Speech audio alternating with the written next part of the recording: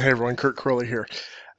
If you have picked up ClickMSG that creates structured JSON messages for Facebook ads, for the actual Facebook Messenger ads, the brand new ones that are getting great results, then you paid too much. You want to know why?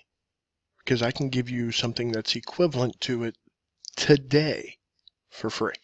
Let me show you. I'm going to hide myself down here real quick. So this is the actual my web app. I'm going to be giving you the link as well to actually how to get it.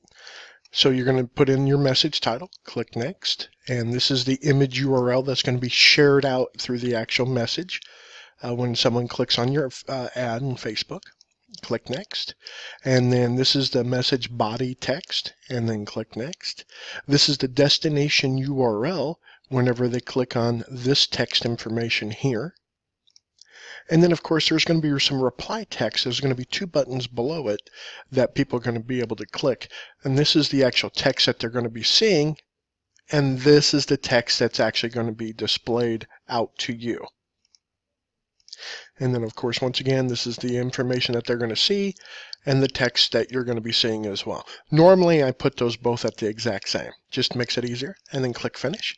And then this is the output that you actually take over to the Facebook ad. Now, this is really simple and easy to get.